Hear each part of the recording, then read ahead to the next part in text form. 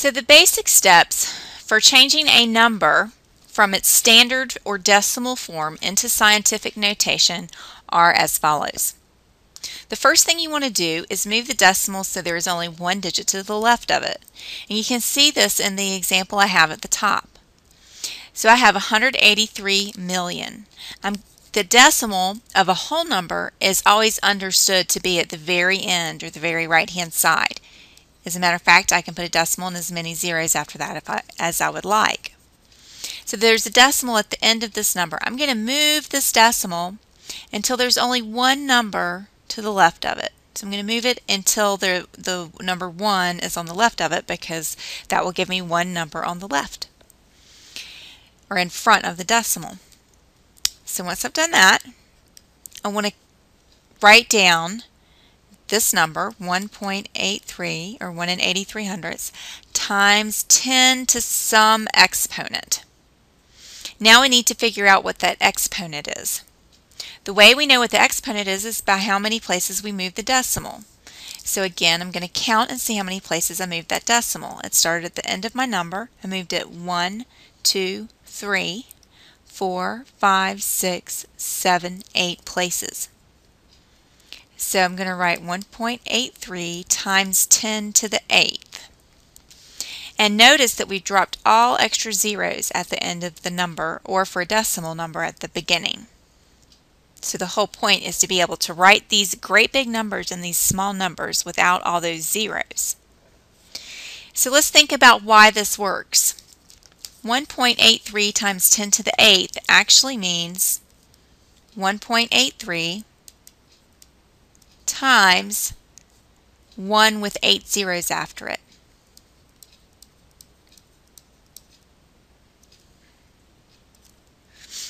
Now, when you multiply 1.83 times 100 million, you're going to end up moving the decimal in 1.83 those 8 places. So you end up moving that decimal 1, 2, and then 6 more places to move it a total of 8 places. So we get 183 and then 6 more places. 1, 2, 3, 4, 5, 6. And that takes us back to the original number. So let's try a couple of examples. One thing to keep in mind is that big numbers have positive exponents.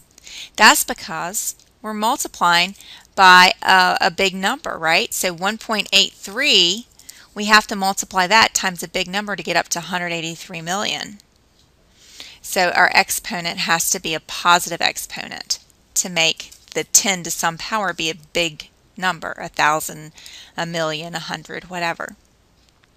Little numbers, on the other hand,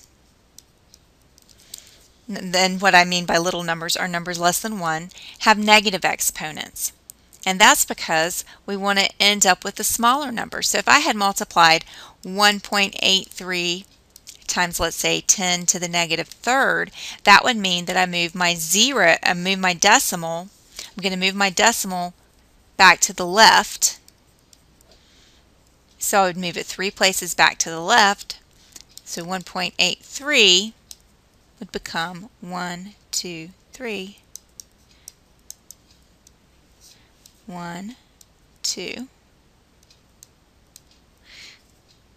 Become 0.00183. So I moved it back 1, 2, 3 places.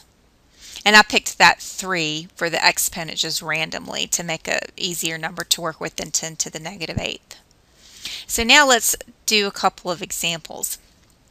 So for 0.0021, I'm going to write that so that I have one number to the left of the decimal. So that means I'm going to move my decimal over until there's one digit to the left of it. So that becomes 2.1 times 10 to some power.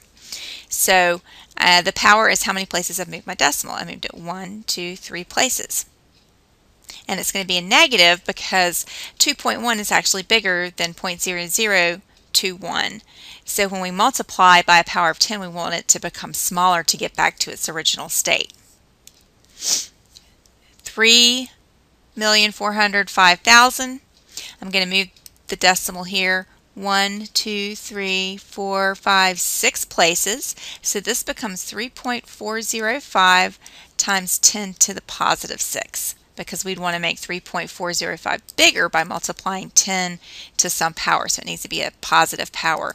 And we want one digit to the left of the decimal, so that's what determined where I would move my decimal to. And I moved it 6 places, so that's my exponent. So now let's move to the next page, and I would like you to try all of these problems, try looking at all of these problems and determining which ones are written in scientific notation. So take a minute to figure that out. Just write yes or no. So you should have no for number 1, because there's 2 numbers to the left of our decimal. You should have no written for number 2, because technically there's 2 digits to the left of the decimal, because 56 is the same as 56.0. The next one is a yes. We have 1 digit to the left of the decimal, which is perfect. The next one then is going to be no.